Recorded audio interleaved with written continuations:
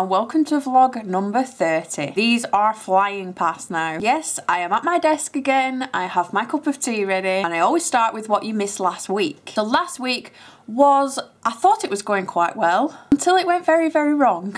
So we'll start with the first cake. I had 3 weddings on. I don't know how, it keeps happening, it needs to stop. But I had this 3-tier top coloured wedding cake with little teddy bears on top. And if you think this looks familiar, that's because it is. I filmed a 2-tier version as a Craftsy class. It is now no longer known as Craftsy, it is now called Blueprint. But the class is still there and it shows you how to make 4 different cakes. It shows you how to take something cute, like that teddy bear cake, and then add an alternative twist to it, and that one became a steampunk teddy bear cake. And we also do the same with the big wedding cake. I will leave it linked below if you're interested. So this went really well. I had this finished way early. I was really on time with this cake. And then that one got delivered to York on Friday. So York is roughly an hour and a half-ish away, and we went to a place called the Principal Hotel. I have been there before. Huge, huge building. We set that up and that was no problem at all. And then I had to come back on the Friday after that delivery. The traffic was pretty bad because I think Leeds Festival was on, the races was on, so it took us quite a while to get back home, and I had 2 more wedding cakes to finish. So next up was this really cute Japanese anime style mashup cake. The couple put together a Pinterest board of buildings and characters, and this is the design I came up with. This also went absolutely fine. I got it finished and we delivered that also to York. So that was another hour and a half drive. But this is to a place I'd never been before called Hornington Manor, and wow, the views were amazing. There were animals everywhere, it was a working farm, a gorgeous big building that you could actually hire the whole place for your wedding, and that's exactly what they did. So they were getting ready in the rooms upstairs, there were people lounging in rooms off of like the ceremony and where the tables were, and then outside the back was gorgeous. That is how I would love my house to be. Just nice open, couple of trees, loads of grass and no neighbours.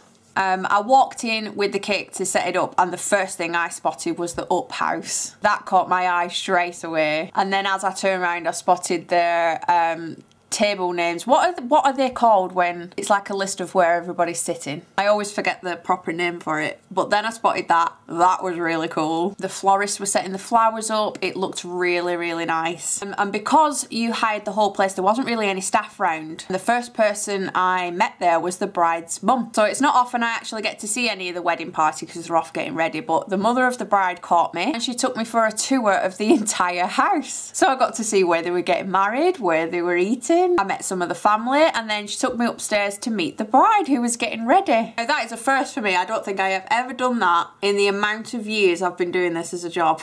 And in the bedroom where the bridesmaids and the bride was getting ready, it was a little cage with a heat lamp in it. And look who it was. I mean, how adorable. This is little Sparks, their tortoise. He was only 8 months old and they brought him to the wedding, and how cute is he?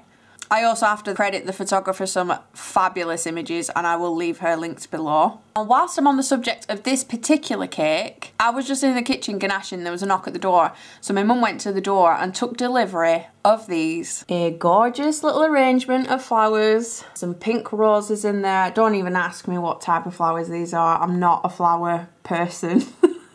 I do know that this is lavender though. And I think eucalyptus leaves. It smells gorgeous. It came with a cute little card as well. So these have literally just arrived today. So thank you so much to the Mr. and Mrs. Gray. Cannot tell you how long it's been since I've actually had real flowers. I'm betting it's been several years because everybody knows I kill them. So I'm going to try my hardest to look after these ones. It did come with like little packets of food, so I'm going to read the instructions and hopefully I can keep these alive a little longer. But yeah, the smell coming off these is gorgeous. So we came back from there and I had the last wedding cake to finish. It was a 2-tier with glittery double barrel bottom tier and pink ombre top tier. Everything was going fine. I got my tub of glitter out that I'd ordered in advance. Started putting the glitter on and used one whole tub. and I knew I had a tub and a half left in the cupboard because I've previously already made a glittery cake, and I knew I had a tub and a half left. Hence why I ordered another tub to make sure I had enough. However, that tub and a half went missing. We emptied the entire contents of the cake cupboard, every drawer, every sprinkle basket. We could not find that glitter anywhere. And it's not just your regular glitter. This is called CK glitter squares. When these bad boys go out of stock, it's like rocking horse poo. You cannot get it anywhere. And seeing as one half of the cake was already filled in them, I needed another tub for the other half. I don't even know what time it was. It was probably about 5 or 6 o'clock at night by this point. All the cake shops had shut. Nobody does it like Hobbycraft or anything because they're a little bit specialist. So I hit Facebook, asked all the cake makers, does anybody have any of these? And there was one person that I knew probably would have them. Her name is Mish Pattinson from VS Cakes. You will know her if you have ever read a magazine about a cake shed. She's the one with the cake shed. And in that cake shed is pretty much every cake product you could ever imagine. From the bottom to the top, every cake product going. I knew she would have some. So it turned out she did have some, but she was at the races where we had just come from in York. So she pulled on her contacts who live around her because she's over in Bradford, Leeds area in Yorkshire, good like hour away from me, and tracked down Dominique. And she's from Poppy Pickering Cakes, which you've probably heard of because she makes some gorgeous contemporary wedding cakes with lustre and glitters and lots of sugar flowers. So luckily Dominique allowed us to buy 3 of her pots. I bought 3 just to be on the safe side. So by now it was a good 7 o'clock at night. Adam was panicking more than I was. He was like, oh my God, I feel sick. Because we had to deliver this wedding cake the next day. I'm just stood there absolutely covered in glitter squares, just like.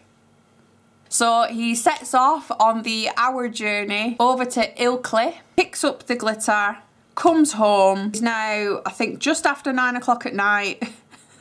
I started dumping more glitter squares on it. They were in my hair. I'm still finding them. I'm not even joking, I'm still finding them. The top tier was already done. I'd watercoloured that in pink. And it was just a case of putting the top tier on, putting the rose on, job done. So for that little minute, it could have been an absolute disaster had nobody around me had these glitter squares because there was no shops open. So I cannot thank Michelle and Dominique enough for sorting that out. And obviously Adam for driving 2 hours for some glitter. So yeah, make sure that you have all your supplies. I thought they were in the cupboard. They've disappeared. I've been really good. I've got a cake coming up next week that's got gold leaf on it. I already have some gold leaf, but I thought just in case I'm going to order some more. I ordered the gold leaf and received silver. So now I have got to sort that out and hopefully they can get the gold one to me in time. So yeah, that was touch and go for a little while, but we got it done. We got it delivered the next day because that was going to Clitheroe and that went to Shireburn Arms. Set that one up. Job done, weekend finished. So it is now Thursday. This week I have 2 cakes. No need to slap him around the face with the wet fish. I've only taken 2 on. And they're both cakes I've made before, so I'm pretty chill about it at the minute. One has sugar paste on. I am filming it for a tutorial. I'm only filming, it's a technique video rather than a full project. So the technique is how to do some old style bricks. I mean, it's probably up by the time this goes up, so you'll have already seen it. If you haven't, here it is. And the other cake is currently just been ganached. One of them is leaving tomorrow at 1 o'clock, the one with the sugar paste on, and the other one is needed for Sunday. So I'm just having a little break at my desk. Got a nice cup of tea. Whilst I was filming, the post arrived. I can show you these now because by the time this video goes up, he will already have them. So it is mine and Adam's anniversary on Monday. It will be our 7th anniversary. We've been married 7 years, but we've been together... God, I'm so crap at remembering dates. 15 years? 15 years. So it's our 7th wedding anniversary, and I think that is copper. So these have literally just arrived now. I ordered this really cute enamel pin. As you know, we are collecting enamel pins for our board, for either events, things we do, places we visit. And it's this cute Lion King in like a coppery colour, and it says Hakuna Matata on it. Now you're probably wondering why me and Adam got married in a zoo. I would like to say that as a joke, but it's not. We got married in a zoo. It was next to the lions, and we had a Lion King wedding cake with Hakuna Matata, because obviously it means no worries for the rest of your days. I also have it tattooed on my foot, which was done before the wedding. So yeah, that's a little nod to the wedding, and it's also coppery coloured because it's 7 years. And he has started reading again. He does it on and off. He'll read a couple of books and then life gets in the way and TV gets in the way. Lots and lots of TV he watches. Lots of TV. So we went to the library and he picked up a couple of books. Now I don't read because I don't have the time to read. I don't have the time to fart, let alone read. But there's one thing I know from people who do like to read books, and it is a sin to fold the edge of a page. How dare you disrespect books like that, folding the page. And he keeps trying to fold the page and I keep telling him off. It's a library book. So I bought him a bookmark. This arrived. It is a wooden bookmark, and it's been kind of either cut out, and that it's got his initials on it, and a little ropey thing. In fact, I'll leave, if you want to know where any of these are from, the pin badge is from Briar Rose Gifts on Instagram and Etsy. And I got this also, I think it was listed on eBay. They have a website as well. And in fact, what came with that, just in case it helps anybody at all, there is 20% off. And the code is thanks20, which can be used at this website. And it seems like they do key rings and money boxes and all things like that. We don't really do much for anniversaries. I might take him out for dinner if I've got time. I've had that if I've got time. I do have more wedding cakes next week. We'll just have to see how that goes. But yeah, that's what I've got him so far. I need to hide those before he gets home. Right, I have taught loads sat here. I will catch you in a bit. It's nearly 9:30 at night now, and I have had company today. Somebody hasn't been in work today. Yesterday you had a flare-up of gout, didn't you? And it was very sore. And this morning he couldn't even walk at all. So I said, if you can't walk, then you can't drive. So he's had a very, very rare day off work. The only days that you do have off are ones that you've booked on holiday. But you've had a sick day today, haven't you? So he hasn't even been able to walk at all. So he's had to crawl. He literally crawled out of the bedroom this morning, didn't you? And had to like bump himself down the stairs. So you've been sat in my corner, this is where I usually sit, all day watching the telly. I have had the labyrinth worm cake to finish. I don't actually think I filmed any of that to show you, so I'll have to put a picture in. That was very close. I finished it and she come and collected it, what were it, about 5-10 minutes after I'd boxed it. Yeah, we had to get Adam's tablets today, because usually when you have gout you can have something called naproxen. What? It's like the same thing as me. You can usually have something called naproxen, which is a really, really strong ibuprofen, but we've since found out he's not allowed to have naproxen, so now we've got something new that we had to ring up at the doctor's today, so then I had to go down and get it from the doctors. The doctors. So that's all we've done, and then I've worked on a Peppa Pig cake all day. That's pretty much finished. I'll show you that in a minute. My flannel is dry. It's not moist.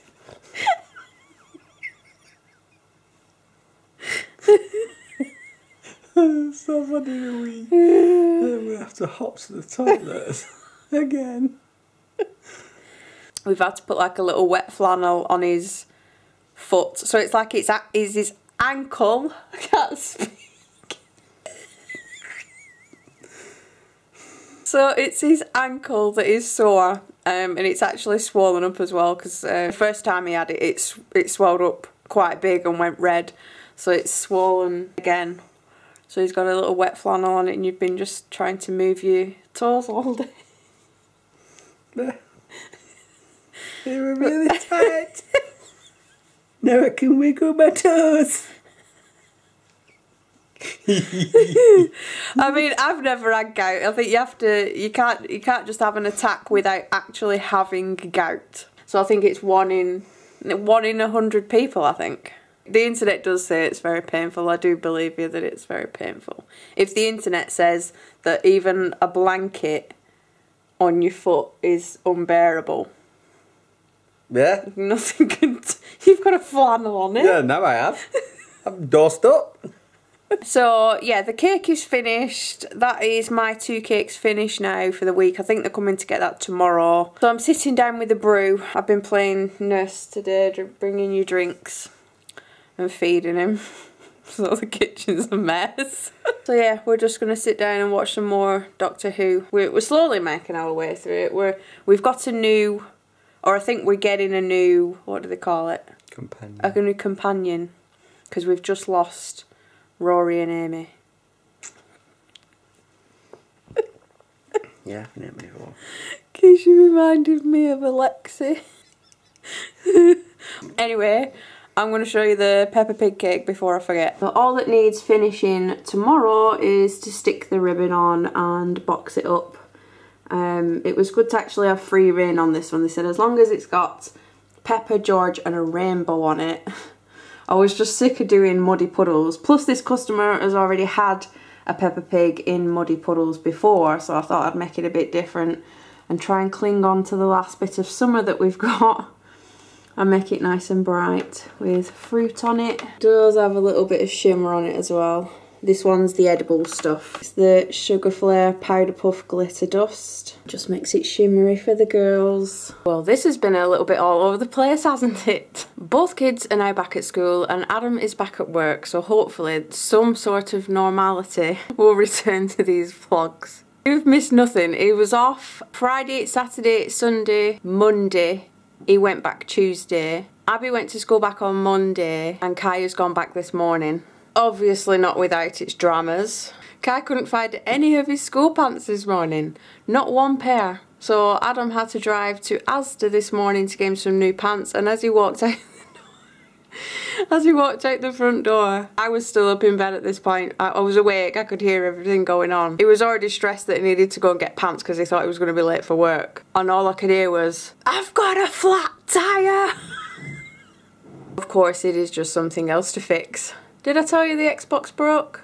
The Xbox was broke. I don't think there's one vlog I have ever filmed where something hasn't broke. So it's just been a bit manic. I've only filmed 3 days, but I'm hoping that's it now. I'm hoping everything will get back to normal and I will be able to film regular, actually showing you what I'm making rather than this is what I've made. I did receive another parcel. It was a very cool parcel. It came from Mr. Baker. However, this vlog has just been all over the place. I don't feel it's right to stick it just on the end of this one, so I will show you in the next one. But just to give you a heads up, he has brought out a range of t-shirts that you can get from his website. He also has a YouTube channel, but I will tell you all about that in the next vlog. Right, I need to get this camera put down so I can edit so that the vlog can go up. I've got 3 cakes to make this week, waiting for the incoming slap. But I will see you, hopefully, in a better vlog next time.